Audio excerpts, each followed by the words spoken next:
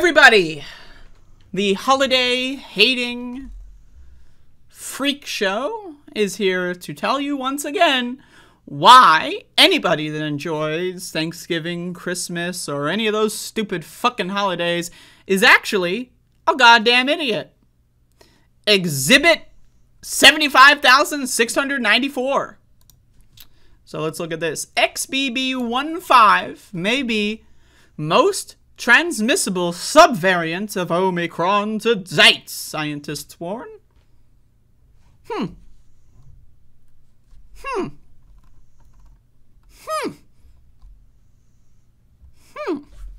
Really? So once again, let's recap here. The Centers for Disease Control and Prevention. Now, words, English language. I believe in the English language. Control. What does control mean? To manage it, right? To theoretically isolate it, right? To hopefully reduce, right? Prevention. What does prevention mean? To try to make it not even happen in the first place, you know? Suicide prevention, right? You know, we have cancer prevention, right? So centers, there's multiple centers for disease. What is a disease? I don't know. COVID sounds like a disease to me. Control and prevention. Control and prevention. So now that we've identified and defined basic words in the English language, let's look at what the CDC was doing over the last couple of months. The CDC has a reporting guideline of reporting information on new variants once variants reach around at least 1% of the total COVID pool. So 100% would be all confirmed and identified and recorded COVID cases. Now we know that that's a fraction of the bucket of COVID cases in this country because most people test and don't ever tell anyone about it, especially the CDC. Right, so that would be the 100% is the little bit of data we have.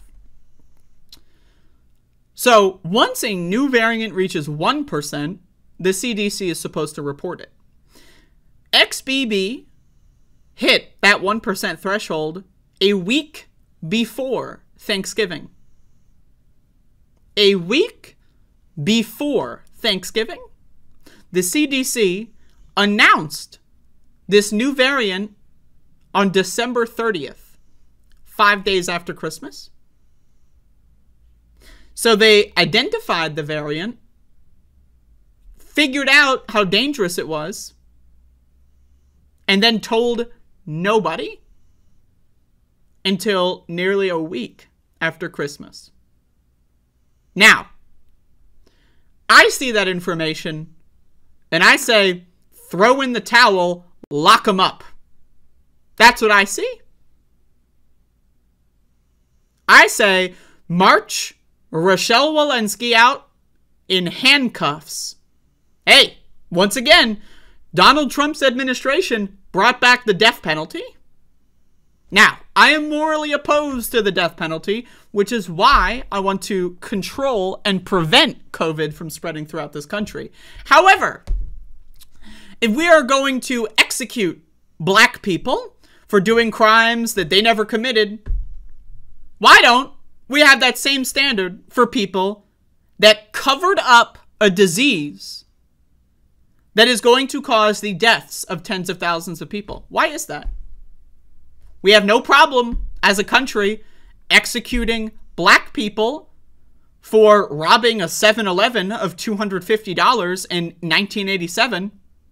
That's fine. Kill them all, right? As far as America is concerned. But people that are responsible for the deaths of millions, they get to walk free? Now, once again, I am opposed to the death penalty. I would prefer not to kill anybody. I would prefer for the state to kill nobody, which in this instance would mean Rochelle Walensky should resign because she is a murderer. She is a murderer. You ask me this, right? Why do I pick on the CDC so much? These are the people in charge. I am some stupid dumb fuck high school dropout in my bedroom. I'm not in charge. I'm not paid by the government. For the same reason that I'm against police brutality, why am I against police brutality? Because I do not think the state should inflict violence on its constituents. That is why I'm opposed to the death penalty. That is why I am opposed to police brutality. That is why I'm opposed to prison brutality. That is why I'm opposed to capitalism. And for the same reason that I am opposed to the CDC's current governance of this pandemic. Again, their own guidelines say that they must report on new variants once it reaches above 1%. They waited until it reached 40% prevalence in COVID population. 40%, it's over. And then Joe Biden said, yo, there's going to be new variants coming out of China. China, they got new variants. Wuhan flu coming back. That's what Biden said. Meanwhile, the most deadly and transmissible variant that we have seen has originated in New York and Connecticut. Isn't that interesting? Isn't that interesting? The American government says China's zero COVID policy is authoritarian. China's like, all right, fine. We'll do it. We'll let COVID rip just like America. And so America got exactly what they asked for. And then they turned around to China and said, fuck you anyway. Meanwhile, the United States had a new super variant and they kept it secret from the motherfucking world for 2 months. Isn't that interesting? A month and a half, I guess. Isn't that a little strange? Doesn't that fucking... So, we're so concerned about a new variant from China. Why would a new variant happen in China and not Europe? Why would a new variant happen in China and not Canada? What is so special about China? Oh, because they're Asian people, and we don't like Asian people in this country. That's why. Joe Biden does not like Asian people in this country. Where is hashtag Stop Asian Hate?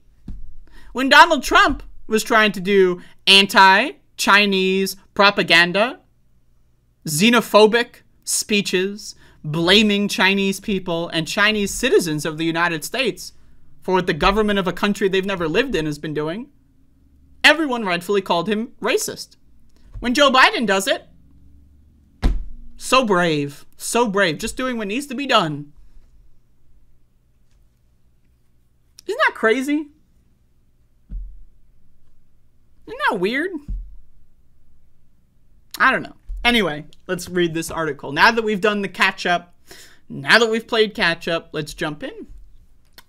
Health experts voiced concern Wednesday over the rapid growth of the new Omicron sublineage, XBB.1.5, also known in some virologist circles as the Kraken variant, advising the public to stay informed but not alarmed as they work to learn more.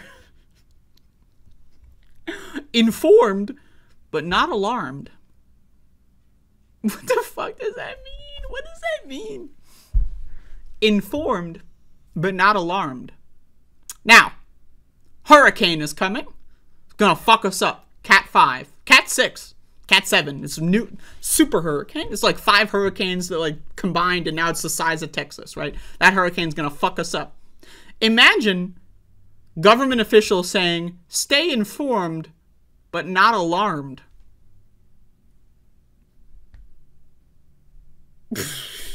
What? Jesus Christ. Okay. Over the month of December, the percentage of the new COVID-19 infections in the United States caused XBB to rise from an estimated 4% to 41%. Once again, it reached 1% prevalence halfway through November. That is a stunning increase, Dr. Ashish Jha, so-called, I should say, Dr. Ashish Jha, the so-called White House, so-called, quote, COVID-19 response coordinator, wrote in a Twitter thread. Do you think the White House was aware of XBB.1.5 on November 17th? The CDC was. The CDC was analyzing just how dangerous this variant was. Do you think they told the White House? What about November 18th? Why didn't this so-called doctor release this Twitter thread on November 18th, the week before Thanksgiving, and the day after the CDC reported internally that it had reached 1% prevalence? Why is that? The so-called White House COVID-19 response coordinator, am I supposed to believe that this guy, who is the so-called White House, so-called COVID-19, so-called response, so-called coordinator, just wasn't coordinating with the CDC for a month and a half? A month and a half. Wasn't coordinating with the CDC? He didn't know? Or is it that he did know and he participated in the cover-up? Millions of dead motherfuckers in this country. Millions of dead motherfuckers in this country. Officials at the World Health Organization shared similar thoughts on Wednesday. We are concerned about its growth advantage, said Maria van Kerkhove, an epidemiologist who is at the HO's technical lead on COVID-19. Now, I just want to say this. My same criticisms of the CDC also apply to the World Health Organization. What the fuck are they doing? These people are bought and paid for by genocidal maniacs. Hey, I don't want to sit here and tell you that these people are as bad as Adolf Hitler. But did Adolf Hitler kill anyone? Think about it. No. This is not Holocaust revisionism. Hear me out. Did Adolf Hitler kill anybody? No. He directed other people to kill people. And then they did. They were just following orders. Then, what happened after the Holocaust and World War II? We had the Nuremberg trials. And all of these Nazi soldiers were sitting and saying, I was just following orders. Wasn't me. It was the guy up top. And you know what we did? We hung those motherfuckers in the public square. That's what we did. So, I ask you this. Is Rochelle Walensky the genocidal freak in charge? Or is she just following orders? And also, part 2 of that question, does it fucking matter? How many millions of motherfuckers have died in the world from this pandemic that was easily preventable? Because people at the CDC in the United States or the WHO failed to do their job. But did they really fail? Did they really fail? Or were they bought and fucking paid to keep their yap shut? Think about it. Millions of dead motherfuckers. Now, again, I'm not trying to engage in any sort of Holocaust revisionism. The Holocaust is horrible. But what I want to say is that we can rightly say that the Holocaust is terrible, and we also can rightly say that this pandemic is purposeful and intentful genocide. It's genocide. I don't know what to tell you. This is a genocide. Who are the most targeted populations? Poor people, disabled people, elderly people. For the first couple of years of the pandemic, black people are the victims. Rich people, they're fine. When's the last time you've seen a rich person die from COVID? Think about it. When's the last time a rich person has died from COVID that you've seen in the news? Does anyone know? When's the last time a poor person has died from COVID? Well, according to the statistics, a poor person died during the time that you have been watching the stream or video. And if you really want to look at statistics, several dozen poor people have died in the last hour. How many rich people have died? Now, I have a question. Is it genocide if I know that there's a hurricane coming and I don't tell anybody?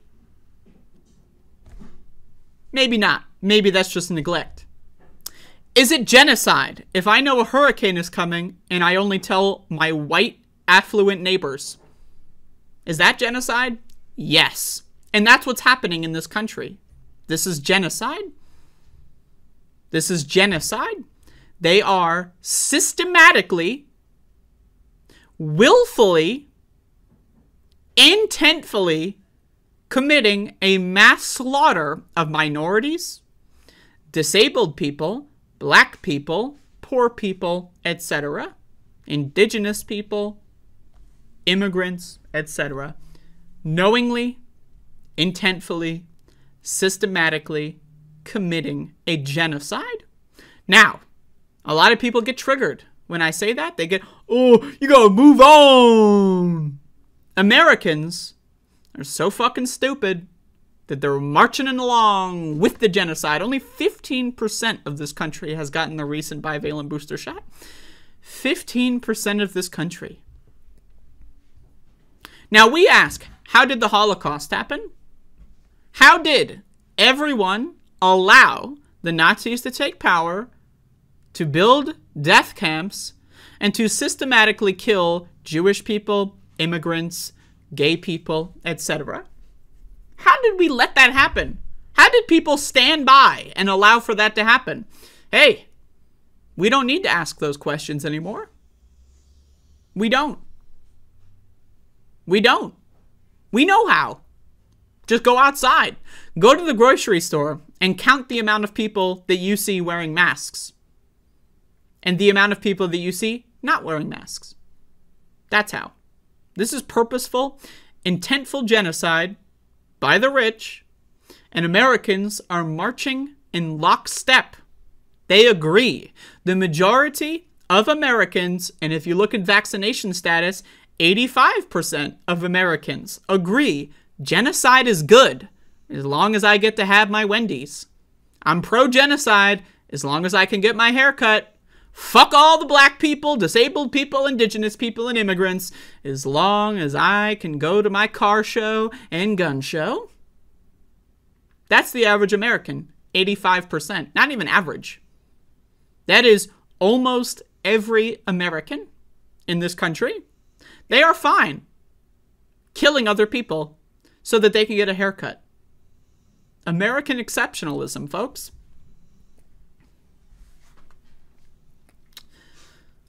Van Kerkhove noted that XBB.1.5, which was first detected in the United States, has spread to at least 29 countries and is the most transmissible form of Omicron to date. Quote, we do expect further waves of infection around the world, but that doesn't have to translate into further waves of death because our countermeasures continue to work. Do they? Do they? What countermeasures? Vaccination? Well, I don't know about the worldwide numbers, but in America, only 15% have gotten the most recent vaccine for the most recent versions of this virus. Only 15%. And we know that the vaccine does not prevent infection. We know that the vaccine only really prevents hospitalization most of the time. So, if only 15% of people are getting a shot that prevents hospitalization and death, what does that do for the other 85? Now, I'm going to go out and say a couple more things here, and I'm going to wrap this into another one of my favorite topics. And feel free to share this video, by the way, with anybody that you think needs to have this information. Food. What? I thought we were talking about COVID. We are. Food. Did you know that 95% of Americans do not eat fruits or vegetables? I ask you this question. When's the last time you've eaten a fruit or a vegetable? I'm not talking about Capri Sun.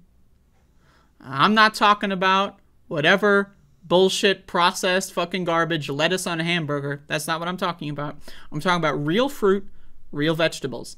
95% of Americans do not eat fruit or vegetables. 93% of Americans have metabolic syndrome. What is metabolic syndrome? Metabolic syndrome essentially means your body is fucked up. It's a cluster of symptoms that mostly result in inflammation and reduced immune system. What happens when you eat junk food every day of your life is your gut microbiome is in pieces. Did you know that there are trillions, possibly quadrillions, of bacteria that live inside of your body? I ask you this question. Kings, queens, royalty, if they were eating all the food and starving the peasants, and the peasants started to revolt, would you blame them? Would you blame them if the peasants went into the castle and murdered that king, beheaded that motherfucker because they were being starved? Because that's what's happening in your body. If you are 95% of Americans, that is what's happening in your body. When you eat junk food, which Americans eat every single day, what's happening is you are poisoning your body. Okay? What's happening is the bacteria in your gut, in your intestines, etc., are not being fed. So what do? Just lie down and die? Well, evolution and life doesn't work that way. When it comes to evolution, those creatures that are willing to lie down and die don't procreate, right? They don't divide. They don't create offspring. They don't whatever. So the bacteria in your body that laid down and died are gone. And what's left are the bacteria that are going to fight the system, the revolutionaries. And how do they fight the system? By eating you. If you do not feed the bacteria in your gut, they gotta eat somehow. And what they do is they eat you. And that is why a lot of Americans deal with chronic inflammation. What is inflammation? Your body's immune system is constantly being strained because it is fighting off bacteria that is eating you from the inside. 93% of Americans are having this happen in their body right now. 93%. You don't believe me? Look it the fuck up. So, when we live in a country where 95% of Americans don't eat fruit or vegetables, and 93% of Americans are having their own bacteria colonies eating them from the inside, wasting their own immune system resources, guess what happens? COVID walks right in. Let's get back into the guard tower, watchtower, compound analogy. Let's imagine, right, you got to break into this like heavily guarded, fortified fort, right? It's got watchtowers, we got snipers. There's no way in hell you're going to get, they got searchlights. There's no way you're going to get in there. They got mines everywhere. You can't get in. But you got to get in somehow. You're COVID. That's your mission. That's your life mission. You got to get in. Now imagine if all the guards, all the snipers in the watchtowers, all the, drones, all the turrets, whatever you want to imagine in your action film, video game fantasy. Imagine if they all turned inside the castle, inside this fort, and they started shooting and defending an onslaught from the inside of the fort. Guess what would happen? Their defenses are down, and COVID takes advantage and walks right in. So, why is it, by the way, that you have never seen? Never. Has Anthony Fauci talked about our diet? No. Has Rochelle Walensky talked about our diet? No. Has Joe Biden talked about our diet? No. Has Aziz Jha talked about our diet? No. Has Maria Van Kerkhove talked about our diet? No. None of these people give a fuck. The CDC, have they talked about our diet? Nope. The Centers for Disease, what is a disease? Well, chronic diseases such as metabolic syndrome, that's a disease. Why doesn't the CDC try to control and prevent that? Because it's intentional. That's the point. You are being murdered on purpose. Processed food companies buy government officials so that they can continue to poison you. And it's a win-win. The government gets paid, and any potential revolution or overthrowing of the government is put at bay because 93% of Americans are sick all the time. 93% of Americans do not even know what being healthy feels like. Think about that. So 93% of Americans, a lot of them might walk around thinking they're healthy, but they're not. They might walk around thinking that they're good to go, but they're not. Why? Because it's been normalized. They've always felt that way. Well, I'm not actively, sneezing and coughing, so I must be good to go. And do Americans think about this stuff? No. Because those same government politicians that got bought and paid for by the food industry got bought and paid for by other industries and are putting their ideology into our schools. Have you been to a nutrition class in school? If you are, chances they told you low fat's the way to go. High carb, low fat. That's what schools were teaching up until a couple of years ago. High carbs, low fat. That is, and I shit you not, the exact opposite of what we need. They told you the opposite. Now imagine a gun safety instructor told you that the best way to use your gun is to always make sure it's loaded all the time and to always point the gun at people if you don't intend to shoot. Hell, what if a gun safety instructor said the best way to hold a gun is by pointing it at yourself?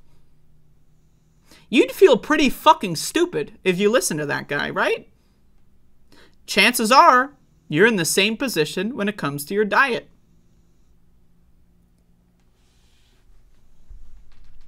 So isn't it weird that the most effective way to boost our immune system is ignored by the people that are theoretically in charge of helping us? Little strange. So you can read this, he's just saying, yeah, it can slip past our immune defenses. Wow, I wonder why, I wonder how.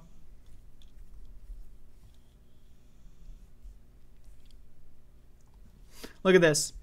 And if we all do our part, he wrote, we can reduce the impact it will have on our lives.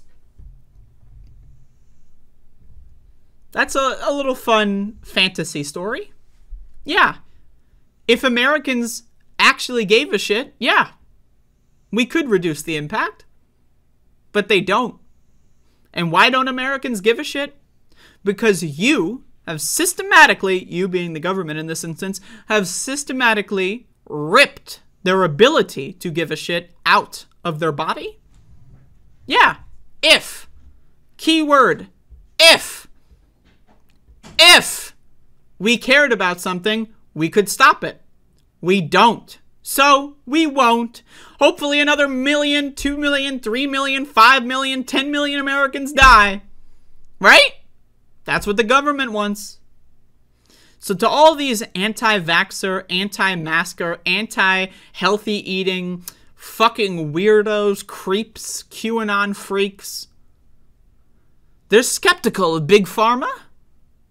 And then they're falling right back into where the government wants them to be. Cold, depressed, dysfunctional, diseased, and alone. The most effective ways to combat COVID-19. 1. Masking. Wear a fucking mask. 2, vaccine. Get the fucking vaccine. 3, fruits and motherfucking vegetables.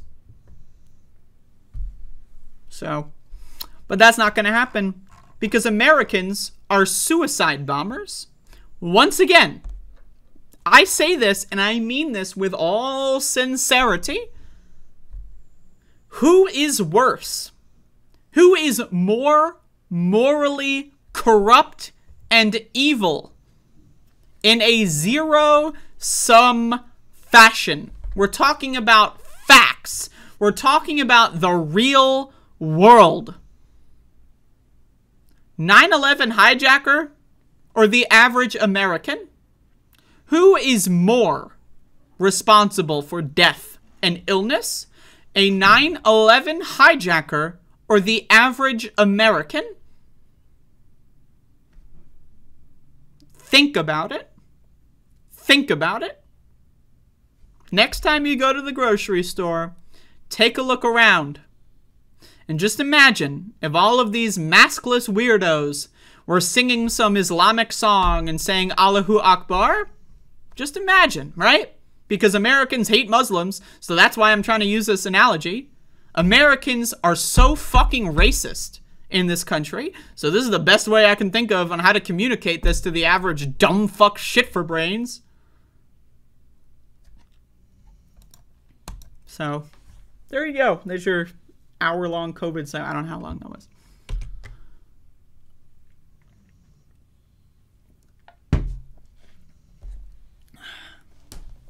So anyway.